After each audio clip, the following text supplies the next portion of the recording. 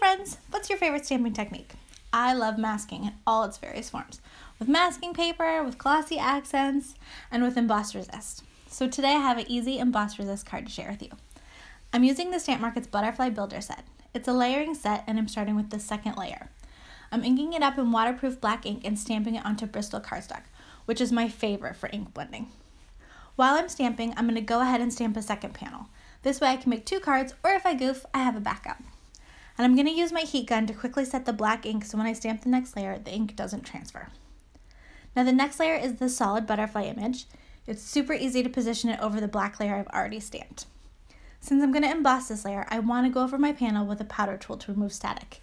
The Magic embossing bag is my favorite because I like to be a little heavy-handed with the powder initially and then just shake off the excess if I need to. Then I'm using clear embossing ink to ink up my stamp and stamp.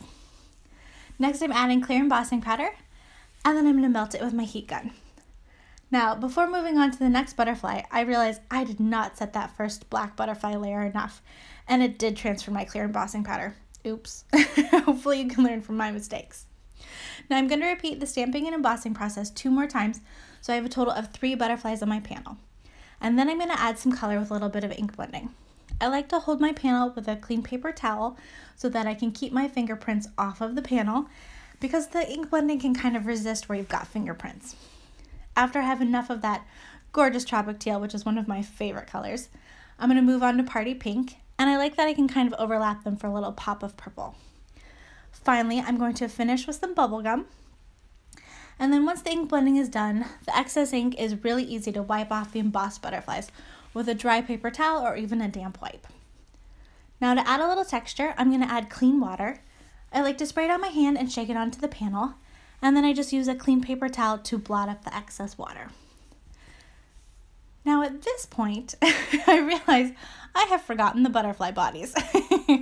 Before ink blending, I could have stamped them in black and embossed them with clear powder. Oops. Since now the body has to go on a partially embossed area, I'm going to stamp them in StazOn black ink because it's a solvent ink and it'll be permanent on that slick embossed surface, as well as permanent on the regular cardstock surface. Problem solved. Now lastly, I just need to stamp the sentiment and add a little faux black splatter with a Copic marker. Thank you so much for watching. I hope you are all safe and healthy and finding a little joy in crafting, or at least in watching crafty videos like this. You can find more information in the video description, including a link to my blog, and I hope you have a great day. Thanks again for watching.